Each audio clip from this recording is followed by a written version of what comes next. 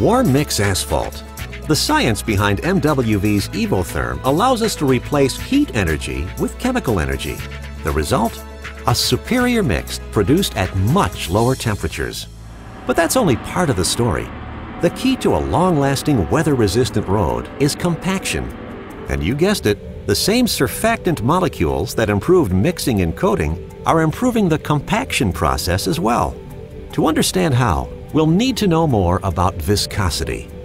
Viscosity is a measure of a fluid's resistance to flow. Water is thin and has little to no resistance. Honey is thicker and has some resistance. And a typical asphalt oil? Very, very thick. It becomes obvious at this point why asphalt has to be heated to have any hope of coating the rocks, and why the mix must be kept hot to be compacted. When you heat asphalt, it becomes less viscous. In fact, if you heat it enough, asphalt will become as thin as water. But as it cools, it thickens. And that is why hot mix asphalt paving is such a time-sensitive endeavor. If the asphalt cools too much, it will be too thick to compact. However, if Evotherm is in the mix, a road can be compacted at lower temperatures, temperatures that would render traditional hot mix asphalt useless. Our special chemistries allow us to build a roadway with asphalt that is 10 times more viscous than hot mix. Here's how.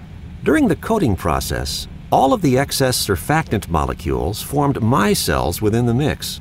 These micelles have very low viscosity and offer no resistance to the shear stress created by the rollers. They also have dynamic properties that allow them to deform, change shape, and still stay intact. So when the asphalt is compacted by a roller, the micelles act as slip planes. They let the rocks and asphalt slip past each other and compact into a very solid surface at temperatures over 50 degrees Celsius, that's 100 degrees Fahrenheit, less than hot mix. And these lower temperatures translate into tremendous fuel savings, a better work environment, and dramatic reductions in emissions. A clear example of the power of interface science. Evotherm, improving our roadways and our environment. And it's all thanks to the specialty chemicals developed by MWV.